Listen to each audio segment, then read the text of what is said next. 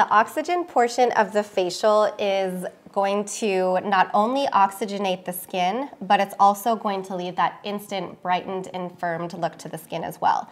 So with Circadia's oxygen, we have a really unique form of oxygen. We're actually creating oxygen in situ or in the skin.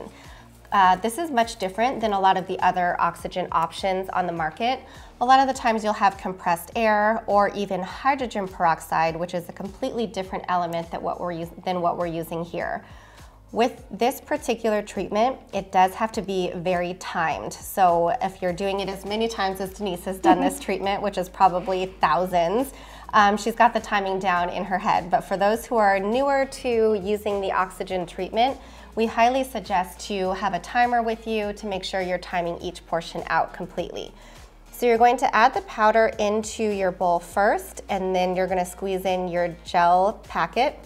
You're going to start to slowly incorporate them together, and then once they're fully incorporated, that's when you're going to really get aggressive and whisk them around so you get a really nice kind of egg white consistency. Once you've mixed the mixture together, it's important that it goes immediately onto the skin. So when you apply the mixture to the skin, it's going to go on as quickly as possible. You don't have to be as precise as you would a chemical peel because you're just trying to get the full mixture on the skin, and you're going to start to manipulate it around later.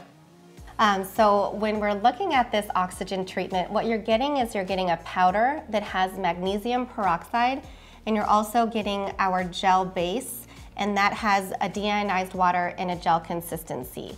So when you mix the two together, it actually creates the perfect storm for oxygen to be produced. So we want to make sure that we get this mixture on the skin, and then we're able to lightly massage it, and this portion stays on the skin for 2 minutes. You'll have enough in the oxygen sachet or the gel sachet and the powder to do full face, neck, and décolleté if you choose.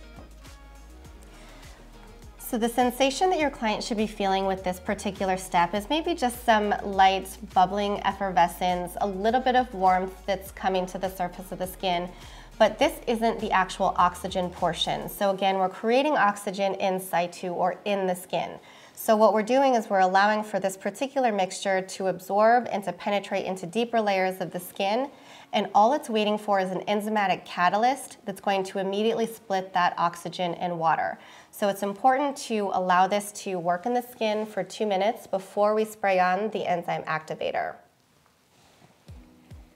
So Caitlin, can you talk about why some clients might feel a little bit of numbness and tingling around the lips?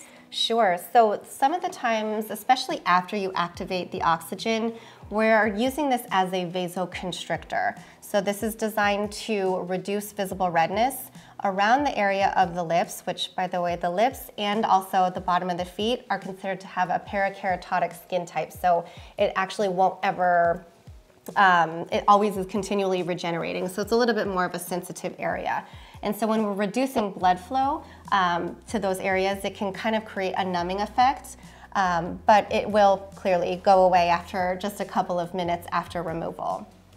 It's also important to note that depending on when you're treating the skin, whether it's in the summer months versus the winter months where it's very dry, lots of heaters going, the sensation that you'll feel with this treatment is actually increased the more dehydrated your skin type is. So if you have somebody who comes in and they're relatively oily, they think, oh, it feels okay, they come in with the winter, or if you have another client who comes in who's very chronically dehydrated, the sensation that they'll feel is going to be a little bit more intense.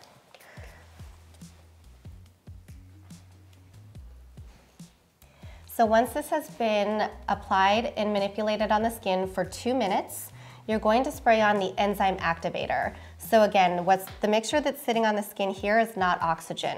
It's not going to split oxygen and water until you spray on the enzyme activator.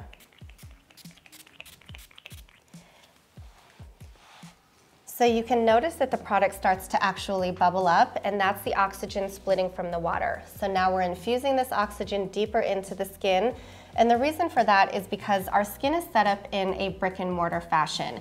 The #1 job of our skin is to keep bacteria and virus out and to keep a healthy barrier in protecting our body. It's our largest organ of the body. So if we are trying to infuse different ingredients into the skin, we need some sort of a delivery mechanism. And that's really what we're doing in the first step, is we're delivering the oxygen deeper into the skin and then creating it there. Same with peptides. The different chains of peptides, they need their own delivery system in order to penetrate into the skin properly. So at this particular step, we have now created oxygen. Denise is just lightly manipulating it into the skin. And the oxygen is really designed for a couple of different benefits to the skin. One is going to help to eliminate or kill the P. acne bacteria population, which is a big contributor to acne. And it's also, again, going to be a vasoconstrictor, so it's going to help to reduce some of that visible redness.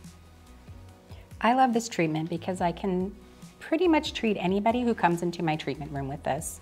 I like to say that this treatment should be in everyone's treatment room because it hits every cornerstone of your business. So you can treat clients with acne, sensitive skin, pigmentation, and since it stimulates collagen and elastin activity, it actually is also great for mature skin as well. I think that's such a great point because we always are talking about oxygen for acne, the vasoconstricting properties for rosacea, and sometimes we forget about our pigmented clients and also for age management. But you do get that really nice kind of buttery consistency to the skin immediately after the treatment and that really nice glow. So who wouldn't want that as their first treatment? And then just the sensation of the oxygen. I think that if you're a first-time facial clientele comes in and they receive this, it's a treatment that they're going to want to continue to get every single time they come in. Absolutely. They also feel the tensing and tightening effect from this as well, so that's also a really wonderful byproduct of the treatment. So we don't want to allow the oxygen to sit on the skin for too long. We do realize that oxygen, especially if it goes unchecked, has the potential of creating what we refer to as reactive oxygen species, which can be a free radical, an internal free radical that can create more damage to the skin. So that's why this treatment is so timed out. We want to leave the oxygen portion on the skin for 2 minutes for your starter clientele. You do have the option of increasing that up to 5 minutes if necessary. But again, too much of a good thing is not always great, the best thing. So we want to make sure that we're slowly introducing our clients to longer exposure to this oxygen. And then again, making sure that we're neutralizing out those oxygen molecules before they have the potential of creating any of that reactive oxygen species. Now with the neutralizer that you just sprayed on, it does have a very high pH to it. So this is basically a USP grade sodium bicarb with USP grade water. And that's going to increase the pH of the skin. So this is a very thought out multi-step treatment product or treatment system, if you will. So again, if we can go back to review the steps. First, we're putting magnesium peroxide with deionized water, creating the perfect storm for oxygen to be produced.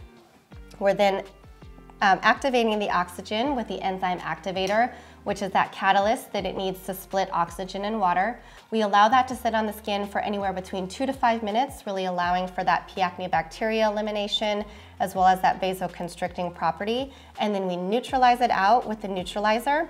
And we're actually going to do that twice, just to ensure that we've fully neutralized out all of the oxygen.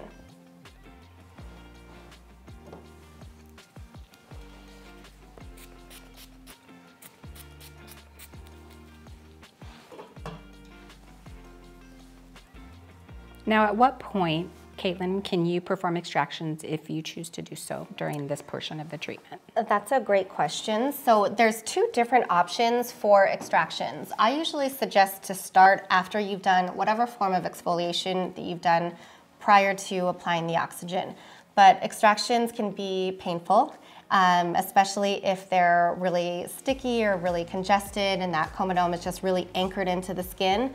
So do as many as you feel like you can without being too uncomfortable. And then once you've actually sprayed on the pH equalizer, that sodium bicarb is going to basically dissolve the anchor. So you can go in and really help to work out some of those extra extractions after you spray on the neutralizer.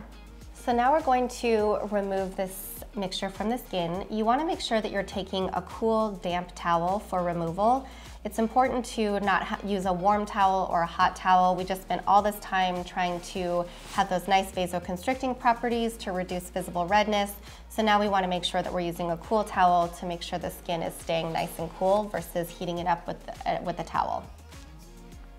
Denise, do you have any pro tips on removing this? Sometimes it can get a little bit tricky and stick to the skin. I think the best thing to do is treat this like a high-touch service. So if you notice I'm doing some manipulative massage over the towel, that can actually help to loosen up any of the product along the jawline, and then as well as the hairline, and plus it's really awesome for the client. That's a great tip. It's one of my favorites. So because we know that the pH equalizer is designed to neutralize out the oxygen, we also know that it has a relatively high pH. So the pH of the skin ranges anywhere between 4.5 to 5.5. So we want to make sure that we can get the skin back down to its normal pH. So we're spraying on our citric spray, which is going to bring the skin back down to its regulated pH state. So the citric spray is going to be sprayed either directly onto the skin and then patted in. You can also, because there's so many different spraying steps in this treatment, you can also just spray it into your hands and pat it into the skin at the same time. Or you can take a 2x2 gauze or a 4x4, press it into the skin after you've dampened it on your 4x4. So multiple options of application, just depending on your preferences. Are you usually a spray all 3 steps kind of a person? I'm a spray all 3 steps. I love the fun and the fancifulness of it. And then you get real full saturation when yes. you're doing it that and way. that way when I do the spray, I know that I'm hitting every single area that I've applied the product to so that I know it's completely covered. And then I can do more high touch and then adding a light pressure to the skin to kind of work that in.